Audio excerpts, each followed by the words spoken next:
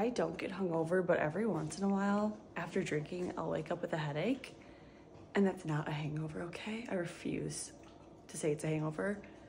And whenever I do, I have this 2-drink combo I do that literally saves my life.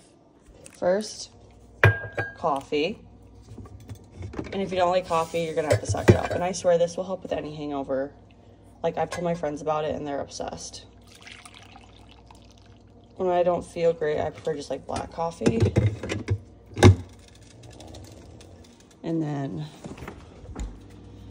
an ice cold DC.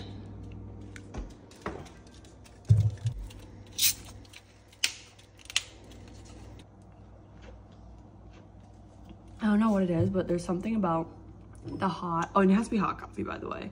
Something about the hot coffee. I can't drink that yet, it's way too hot.